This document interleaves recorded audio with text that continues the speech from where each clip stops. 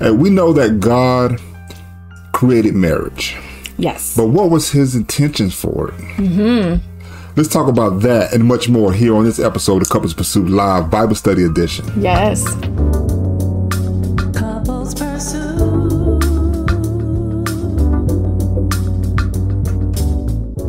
Hello, this is Vincent And Valerie Woodard. And on this episode of Couples Pursuit Live, we're going to talk about marriage the way God intended. Amen. Amen.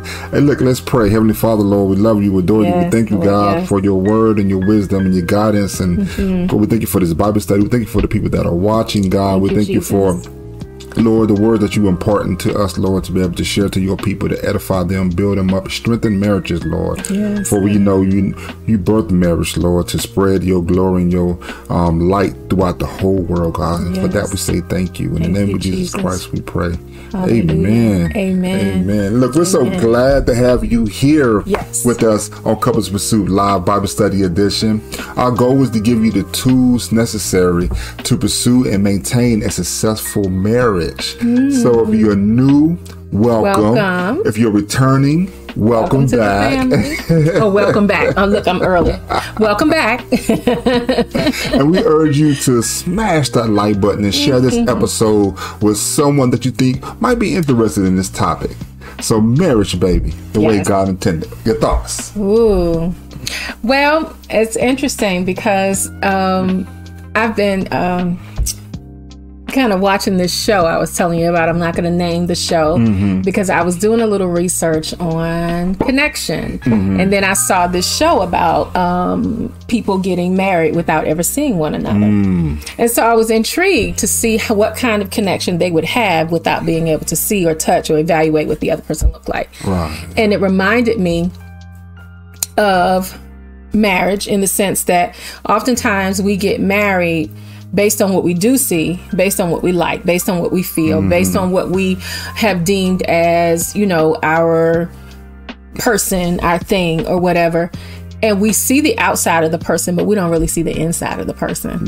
Yes. And so the inside of the person, good, bad, and indifferent, all of their experiences, everything that they are, it can be challenging once you get to know the inside of that person. And God knew this. God is the author of marriage. He is the founder of marriage. And when we try to do it any other way than his way, we find ourselves in trouble. And therefore, I go to the vows. We say the vows, we take them, you know, we repeat them because that's the process. But we don't really process them. Yes. We don't really know what that means. And so marriage God's way is something completely different than what most of us are thinking when we're having butterflies and puppy love. That's true. That's true. When you said the vows, I remember, I know there were some great vows done at our wedding. I just believe you don't remember them? But what I do remember is that when the pastor addressed me and said, "Do you take this woman?" And it really hit me. It was like, oh, she's gonna be mine. I'm responsible. Like, I'm declaring this to the world. Right. Yeah. So. Well, you know, that's the purpose of having. Well, I won't say that it's God's purpose. The Bible does talk about having a witness. But at a wedding, those that come and those that stand with you are there to witness your union. And also, sometimes a pastor will charge the audience with supporting the couple in their marriage. That's true. You know, so we're gonna start in our Bibles, open it up to Genesis 1:27. And we're gonna read chapters 1:27 and 1:28. Okay. And this version we're reading from the NLT just because it's like the simplicity of it. Just any version that you have is great. I urge you to just sometimes compare when you're reading. If you need more clarity on a topic, just compare, different translations, and until you get in your soul, give you a clear understanding. Yeah. So, baby, can you read that? Yes, Genesis 1:27. So God created human beings in His own image. In the image of God, He created them, male and female. He created them. 28. Then God blessed them and said, "Be fruitful and multiply, fill the earth and govern it or have dominion, right? Reign over it. Reign over the fish in the sea, the birds in the sky, and all the animals that scurry along the ground. That is so good. That is so good. The image and the likeness. My first point that I want to tackle or talk about is that we were created in the concept and character of God. We were created in the concept and character of God. What does that mean? We were created in His image. In His image. That means He's a spirit. There's spirit, Him, all three facets of Him, but He's a spirit. And when you say all three facets, you mean? God the Father, God the Son, and God the Holy Spirit. Right. Okay. And the fact that we were created as spirit, because at this point in Genesis 1:27, He's telling us these things before we were formed. Before He even formed, He didn't form man until chapter 2. Well, it's chapter 2. Yeah, He didn't form. We didn't get the recorded of it till later on, right? In chapter 2. But in this instance right here, He's saying, "Let us create male and female, and us." Yes. And He's talking about God the Father, God the Son, and God the Holy Spirit, and in His likeness. Which means that it's the same likeness. It's a chapter in Genesis 5:3 when it talks about the scripture talking about Adam giving birth to his son, and it said that Adam gave birth to. He lived 130 years. He fathered a son in his own likeness and according to his image. So it's like we're in the likeness of Him, which means His character. Which that is what He made us to be, a reflection of Him into this world. And I say us because in this point He's talking about male and female, and He's talking about the first marriage, the first union of a male and female. And that is so powerful to digest that in, because when you recognize who you were created by, and then what He created you like. Yes. There's you have nothing else to compare yourself to. I wish this or I wish that. I know some things you might wish you might have, might be a little taller, a little shorter, whatever. But as far as your essence, God created you in His image and His likeness. Get this.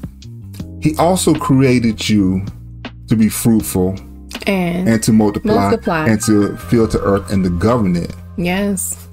But you didn't have a body. Can you imagine that? He told you, He created you to do that. But in your mind, you're like, how? Right. How am I going to? How are we going to do that? I don't know. But he's already thought ahead of how he's going to create and form you, form the man out of the ground, and he's going to pour the rib out of the man and form the woman. So that's just amazing. It is amazing. And then I believe it's in 2 where he goes on to say, and He formed him from the dust of the ground, and He breathed into him the breath of life, and he became, some versions say, a living soul, and nephesh is the word for soul, but then He breathed life into us. Yes. And then we became beings in God's own likeness and image. Yes. That's so exciting. And that's so exciting that here it comes to fruition. Here. Oh, okay. All right. I believe that's what this is going on off on the table. I believe why that's your imagination. Adam said, he said, "Whoa," he called woman, "Whoa," because he's like, "Oh, that's how we're going to do." Oh, okay. So, what are you talking about, babe? I'm talking about when he brought the woman to her. When he he put the man to sleep, and he took the rib out the man's side, and then he formed woman. Then he brought woman to man. And he said what? He said, "Whoa." And some people joke and say that's why they called us a woman, because Adam said, "Whoa." But yeah. That's exciting. So it is not lost on me that when there are conversations about choices fluidity, gender, mixing different lifestyles, homosexuality, lesbianism. You know, I know that people have a choice to do whatever they want to do. Yes. God gave us free will. And as a Christian, I have no hatred for anybody who believes anything other than what I do. But the weight of who we are, the weight of his creation, the weight of the purpose that he has when he created us. He said he created us to be fruitful and to multiply in his likeness and in his image, and to have dominion over the fish in the sea and the fowl of the birds of the air and all the creatures that creep on the ground. And anything that comes into disrupt that process is not ordained by him. That's right. That is it's so not good. ordained That's by so him. good. Look, we're so glad to have you join. Hey, Tabitha, sis, how you doing? Good hey, evening. Julia, how you doing? Is that Doria? Hey, Doria. How you doing? How you doing? Thank y'all so much for joining and hanging out with us. Look, on to my second one. Okay. We are equally equivalent, but extraordinary effective. What I mean? What do I mean by that? God created them, right, male and female, equally. You know, some people kind of miss that part right there because they hear a lot about the man as the head. You know, the woman should be submissive, or the woman should respect the husband, right? And like she's a weaker vessel. We hear a lot of that, those undertones. But at this point of creation, male and female was created at the same time. Yes. And he said equally, they were there. Male and female. Yes, he created them. And when he gave this instruction to be fruitful and to multiply and to fill the earth and to govern it. Woman was present. Yes. So with that, I said that we are equally equivalent, but extraordinarily effective. What I mean by that is that we're equivalent, but we're different, and our difference makes it that much more special that we have. You bring an item to the table. You bring a whole bunch of things to the table. I bring things to the table. And then we have this great feast in front of us because we have so many things that we can work and where we put our hands to. God will bless as long as we're in agreement from Him. And I just think that it's amazing that God will give us the ability to be fruitful and to multiply, and for us to be able to be in unison with one another, put our gifts together, and conquer the world. and then get this: the fruit of, in order to be fruitful and multiply, that is a blessing. Yes, the love relationship between husband and wife that brings about.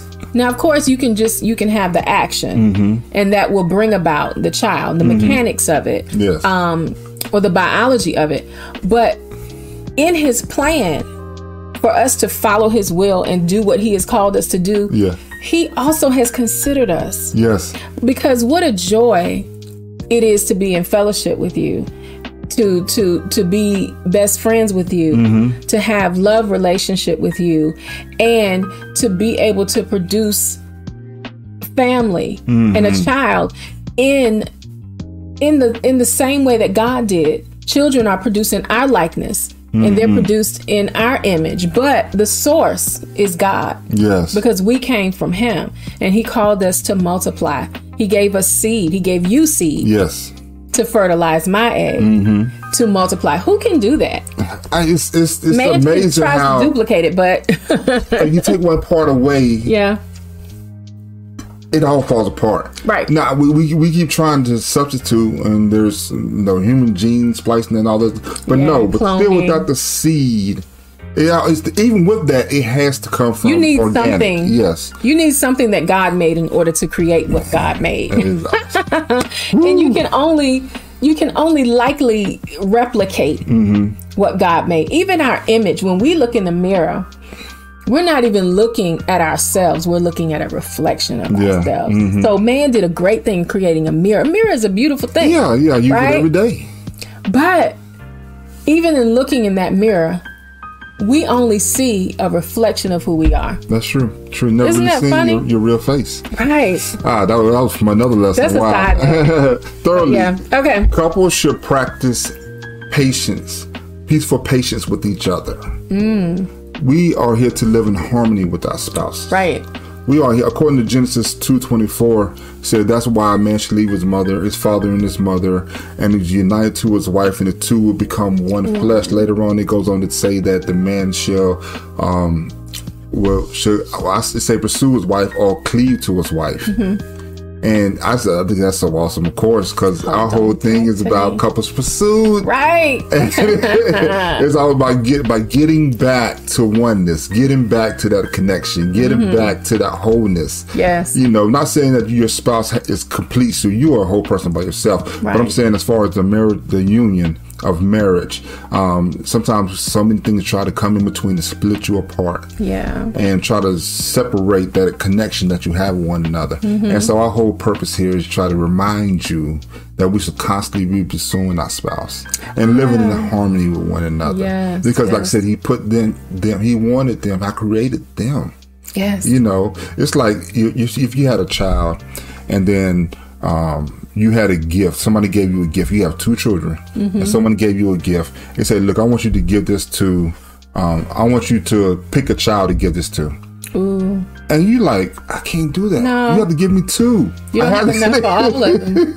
If you told me to give this to so-and-so because you had a connection outside of, if it was their birthday or something like that. But you say you pick a child to give it to. I can't. No. No, you keep that. Because that would bring disharmony, because when one child found out that you would favor them over the other, So that would bring this. Our job is to pursue harmony with our spouse. Yes. And not only with our spouse, but I mean the word says also to follow peace with all men. So we are to be in harmony. And also there's a portion of scripture that said that brothers were made for adversity. So we will have trials and we'll have triumphs within our family, work, relationships, but also within our marriage, which again takes us back to the vows. Yes. We have to remember that we have vowed to make covenant with God. Covenant puts God in the center. Covenant is God's original. This is my summation of what it is. It's God's original plan of promise. Covenant is God's original plan of promise. He puts himself at the center. And when we join together as husband and wife, he is the glue that holds us together. Exactly. So we always have to remember those vows when he says, for better or worse, rich or poor, sickness and health, to love and to cherish until death do us part. You can't separate any of that. The love part, you got to take back to 1 Corinthians, I believe it's 13. And what is love? You have to continue to follow love, follow peace with one another until death comes, because adversity is for sure. Exactly. And that's why I say you have to pursue perfect peace with your spouse, because in this, God, created many things. Well, this is the first time we hear the word, so let us create. Let us do something. Let us be in agreement to do this thing that we already agreed upon. So let's carry it out. So the example of harmony that we already had when we were created is the same example that we should have as a married couple into this world when we go out and make decisions about different things. The world shouldn't be public hearing us arguments and whatever we're going on within us. We should be able to handle that, behind closed doors, and really not even get to the point we have to argue and fuss and fight and all that stuff. We should be able to deal, peacefully with one another. That's why I put that in there. So we have a great example of it because we've seen it done when we were created. Exactly. And then also the word says that what is the proper word for? But it's like God is not a God of confusion. That's right. And so when we're created in his likeness and image, when someone makes something and you want to know how it works, you go to the maker. That's why they have a manual. So when we have an issue, our go-to should be to go back to him, go back to his word. What has he said about me? Look in the mirror of his word, because that is the true mirror. That is the true reflection. When we look into the mirror of God's word and we can see how he meant for us to operate. That's true. And then we decide who, not who is right, but what is right. That's true. And when I say what, that means the word of God, because we can disagree in our own mind in our own logic and thinking, but we can't argue with the word. Exactly. It'll set us both straight. Exactly. Look, number 5. Okay. I actually got this from my wife. Oh. And he said that we have the promise, provision, and protection of God.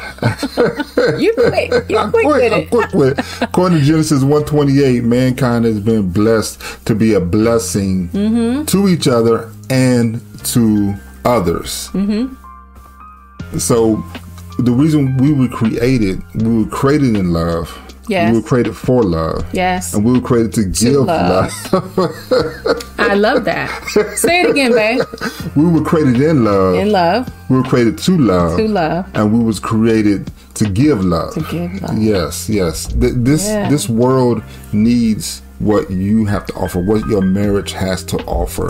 Yes. It's the time is now. It's always, every time the time is now. Whatever is working on between you and your spouse that you know is causing, division, it's causing the separation, and you don't really understand how much it's affecting. But first of all, it's affecting you. It's affecting your countenance. It's affecting your hope. It's affecting your joy. And then it's affecting your spouse also. It's affecting their relationship, the growth with them. Then it's affecting your family. Then it's affecting your neighborhoods, affecting all those things, your country. It is affecting the whole nation. So it affects the world. Your marriage is that important. And God, that's why he started with that. Yes. He could have said, well, I'm going to make man because man, is the head, and we have to I'm going to get him right. And then that would be the woman, and then he can get her together. No, he started with the male and the female. Yeah. And I just want you to understand. I want you to grasp the weightiness of that, because this is not a time to continue things as it's always been. This is the way it's always. We talked about this the last episode that we had. This is the way things always been. This is the way that I've seen it done. This is the only way I know how to do it is strife. We argue. We don't talk to each other. Then I ask you what's for dinner, and then we're back watching TV together. And maybe. and we never really work on those issues that keep causing us division and strife and bringing disharmony in our marriage. So we have the promise, the provision, and the protection of God. God said he blessed them. Yeah. I'm that is just so, I don't think the words can describe the fact that, he made us. Right. Then he blessed us. Wow. Then he said to be fruitful and to multiply. Yes. And all those other great things that we're instructed to do. And so now you have the provision. And also you have the protection. God has my back. God has our back. He's in the center of us. He's in the midst of us. He has our back. Yes. So, so these people are, you got financial issues over here, you got family issues over there, you got health issues somewhere in between, and you're worried because you don't know if you can make it. Well, God has your back. First of all, you have to accept the fact you can survive these issues. You can overcome them. Will it be easy? No, I'm not saying it will be easy. No. But I'm saying it would be worth it. It would be doable. Do not let external issues become an internal problem. And then don't let internal problems become a separation. Let them division. Carry over. Yes. Because I was going to look up the definition of actually blessed. I wanted the formal definition from the Bible of what that means. He has set us apart and made us sacred to him. And so the bigger picture is God's plan and purpose, which is for us to come in, to have dominion, and to be fruitful and to multiply, so that we would then make more disciples after, like God as well. We create families of believers, families of those that have dominion, families of those that are fruitful and multiply and that live in the purpose and promise and plan of God. And so when we have issues, when we get married, just thinking, I want to get married because I'm just in love, or I like her, he looks good, she looks good, our babies would be pretty. That's the silliest reason in the world. or, you know, whatever it is, fill in the blank. Marriage is an institution that should not be entered into lightly. And yes, it has all of the benefits of the feelings. It has all the tangible carnal benefits, you know, the 5 senses, fulfillment and all of that, but it's not the primary reason. This is the primary reason. Genesis 1:27. He made us together for a purpose. So when something comes up against you, sometimes the first thing we do is retreat to how we feel. You know, that he or she is not making me happy anymore. And so I need to change. No, what is your purpose? Yes. What is your purpose? It's such a strong privilege, a great privilege and a great responsibility to be a husband or a wife and to walk in the plan that God has purpose for. And and to seek that walk. To desire that walk. For a long time, I didn't want to walk. Actively go after it. Yeah, I didn't want to move. Yeah, you know, I didn't want to exercise my leg. No, I'm good. I'm good over here. You know, it's like a dog. You're trying to get a dog to go outside and just want to sit right there. Oh, that's a good analogy. You just pull in and it's like, nope. You're gonna stay right here. Or the dog who, I see the image of the dog who grabs the door. When I saw this video of a dog who grabs the molding on the door when its owner tries to take him in to take a bath or to go outside, and that dog is like, no, I'm happy. This is what I want to do. I'm good. Look, the 6th one that we have, that we should persistently be pursuing our purpose. Yeah. God said for them to be fruitful. So what fruitful in the sense of this is that it's a metaphor for good deeds or positive actions. It's you know, because if it just meant produce children, then he wouldn't have to say multiply. But it also includes, yes, making more people like yourself, making more images of yourself in this world, whether it be from your seed or seeds that you influence, other people that you influence. Right. You know, some people can't have babies. There are many stories in the Bible of women, you know, that didn't. Right. And they still desired it, but you know, there is not a thing that God is unaware of. Right. So, when he was about fruitful, he said whatever that you are going to do in His name, that you do it wholeheartedly. You do it with conviction. You do it with purpose. You do it with drive. You're not always asking God, "Are you sure? Is this what I'm supposed to do? God, are you sure? Is this what I'm supposed to do?" God, I told you to be fruitful. So whatever you do it in good deed, and you do it in good action. Action is it's a now word. It's a word that means to do it now. Yeah. You know, and if you're at a point where you're still wondering, God, I just don't know what you would have me to do, I ask you to start moving the last thing He told you to do, and then start saying, okay, you know what? Now I'm starting to walk. I don't really understand where I'm going. And now, though, you would get some new revelations. Continue to read your Bible, continue to study, and keep seeking. Man, I love commentaries. And it's like, I don't make an idol out of them. Right. But I love the fact that there are so many smart people in this world that have thought about this same verse that I'm reading and have put their thoughts down on paper or in digital form. And this is like, okay, for my studies, this is what I got. Okay, for my studies, this is what I got. And then God would be like, he can illuminate some things that just pop off and I say paper. I've been reading the Bible on my phone for forever. But that is true. And you know, you say you talk about the smart people who put down their thoughts, but we are living epistles, right? Read of men. People look at us and they see our lives, and the Word of God. One of the first things I learned in studying the Word of God is that all Scripture is God breathed and is given to us, you know, for our learning and for instruction. And God still breathes on us. Yes. And He gives us revelation. He gives us new revelation. Nothing is new under the sun, but He gives us revelation.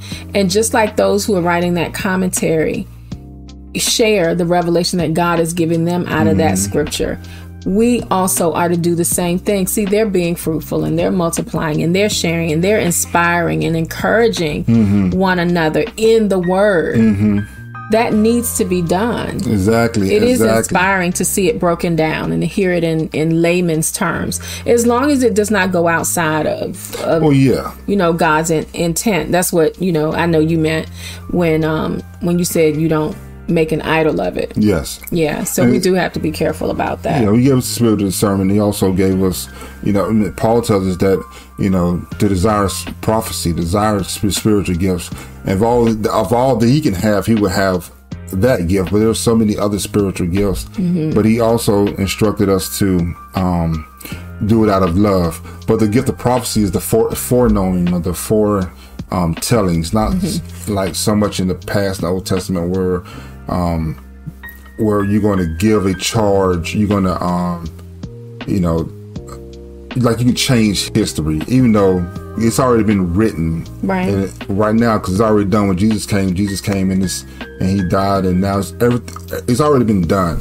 So we live in a point where we get insights of foreknowledge. We can, God would download. We say download, but he can, give us revelation until, what, I see something that God wants me to say to you, and God wants me to give to you. So, man, always be knowing that, he desires us to be fruitful. He desires us to do good deeds and the good actions. And being fruitful, even after you've gotten past the age of childbearing, being fruitful this is an example of being fruitful.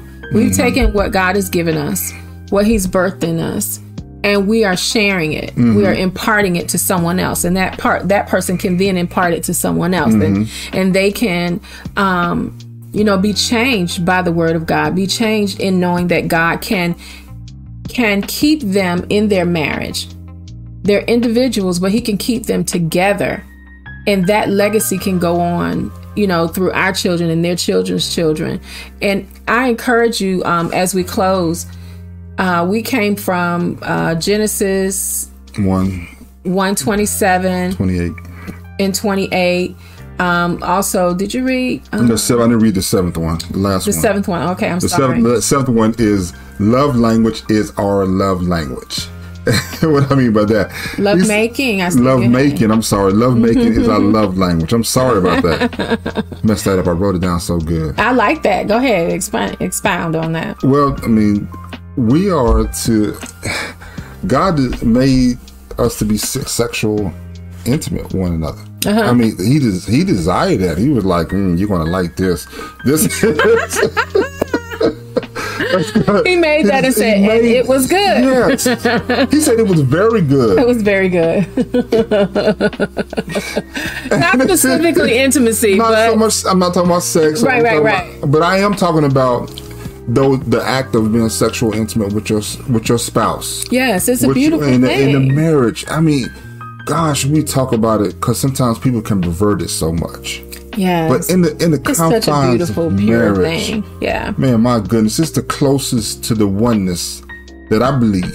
Yeah, that you can have to the point when God made them male and female. I believe every time we are together, not just us, but I'm talking about just married folks in general. If you're Christian believers, that you believe that God is for you, and you believe that Jesus Christ died and God raised him from the dead, all those great things, I believe that every time that you are intimate sexually with your spouse, man, you are there in that space as close as you can. That's sweet. And there's such a beauty in that like you said, the world has perverted, and they have, made it seem dirty, sound dirty. We even, avoid talking to our children about how pure it is. If you think about it, most kids, when you if I were to say, well, when your father and I were dating, or when you were born, or if I was like, oh, I remember this is when this happened or whatever, sometimes kids get grossed out. It's like, ew, they don't want to think about you being together. But our union is the most pure union. The union of a husband and a wife is the beautiful thing. It's not the young guy and the young girl who meet each other and fall in love and they are each other's first, and there's no commitment, and there's no, it's not that. I want to encourage you before we close to go back to the book of Ephesians, chapter 5. When we talk about marriage the way God intended, it tells you what the husband's role and responsibility is. It tells you what the wife's role and responsibility is. And as you read that, remember that Vincent said he made us equal. Being submissive is not about the woman being lesser. Yes. And it's not about, and the woman being the weaker vessel, is really talking about her being the softer of the two, not her being weaker than him. Right. That's right. We have to learn how to rightly divide the word of God. He made us for one another. And if Christ is Christ is the bridegroom and the bride is the church, then would the groom ever hurt his bride? Exactly. Would he ever take advantage of his bride? Would he ever lord over her? No. In a dominant way? No. No, we are the example of the way that Christ came into this world, gave us a perfect example of how a husband should treat his wife, how he should have patience, how he should have, the desire to see the best for them. It's not just about what she can do for me or she didn't do something. No, Christ was a perfect example. He was the bridegroom to the bride, which is the church. And we are the bridegroom men to the bride, which is our wives. And that example right there, whenever you're in doubt, that's why we teach from biblical principles. That's why we keep bringing it back to your remembrance, because this is the foundation, y'all. This is you gotta what you can stay. do. Yeah, you gotta stay here, because anything other than that takes you off the path of what God created. And that is the thing that sometimes people who don't believe what we believe don't understand. It's not that we hate you or what you do, or who you are. It's just that we know this is the plan that God has set out. And when you deviate from the plan, you deviate from your purpose. You deviate from your purpose, then you draw farther and farther away from God and what he intended for you to be. Exactly. So those are 7 thoughts that I got of when I read Genesis 1:27 that we wanted to bring home to you, and just hopefully maybe we can have you thinking, rethinking, every verse has so many nuggets in the Bible that and like I said, you just pray for God for just insight, wisdom, knowledge, and understanding. Lord, he would do it. He said, and he will bless your marriage. Yes, he will. Yes. So God, baby, take us, pray for the people. Yes, Father, I just thank you tonight for every person that's watching, whether they are single, separated, married, widowed, or divorced. I thank you, God, for every heart that has loved or desires to love. God, I thank you for every marriage that is represented here tonight, God. And I ask that you would just remind your people of who they are in you. Remind them of the plans that you have. Your word says you know the plans that you have for us, plans to prosper us and not to harm us. As we read, God, you have a plan for marriage, that we be fruitful and multiply. Even after our childbearing years, that we be fruitful and multiply amongst one another, making disciples, God, and just following your way. I thank you that according to your word, we are able to come boldly before your throne and ask, Lord, for what it is that we need. For those couples tonight that are in need of reconciliation, for those couples that are in need of refreshing, those couples that are in need of reconnection, of reminding of who they are, God, I ask that you would bless them, that you would let this word, this study, let it rest on their heart. The words that we've read from your word, God, let it rest on their heart. Let it take root. Let them be reminded. Let it light a fire under them to make more of their matrimony than just being husband and wife. But Lord, that they bond together and that they find out what it is that you have assigned them individually and collectively as a couple to do, so that your will and your way would continue to be done in this earth. And if there be any among them that doesn't know you as Savior, if you are that person, then we ask you if you would agree to repent of your sins, and that if you believe in your heart that Christ is the Son of God, and that you confess that he is raised from the dead because of God. If you do that, then you are saved. You are saved, and you're able to be welcomed into the family of God and to learn of him, to learn the plans that he has for your life, and to be fruitful and multiply. And if you have been a person who is divorced and you're like, well, I messed up, I didn't do right, and now maybe God won't bless me because of that, that is not the voice of God. God loves us, and when we repent and we come to him, he says he remembers our sins no more. So be restored in your thought, be restored in your thinking, be restored. May the joy of the Lord be your strength. And God, I just pray that, as we always pray, that you would bless the viewers, that you would keep them, that you would make your face shine upon them, that you would be gracious to them and give them peace. Keep them from all hurt, harm, danger, sickness, disease, and virus. Teach them, Lord, how to love one another and to continue to pursue their spouse. We'll see you here again next time on Couples Pursuit Live Bible Study Edition. Bye.